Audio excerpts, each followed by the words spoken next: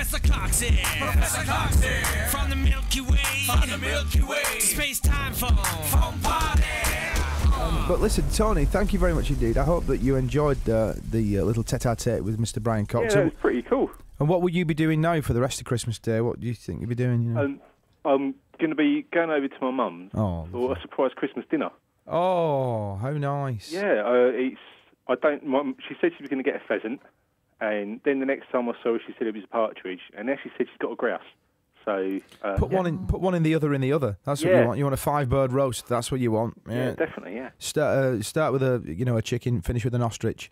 That's the way we do it in our house. 5-bird roast. Yes. Is that a real thing? It's a real thing. You can go up to 13, mate. Believe me. Oh, Name them. Get a hacksaw. 13 birds. Go on. Name 13 birds from the smallest to the largest.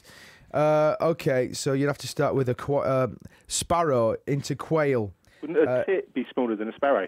Hang on. Into chicken, into turkey, into goose, into grouse. That's not going to work.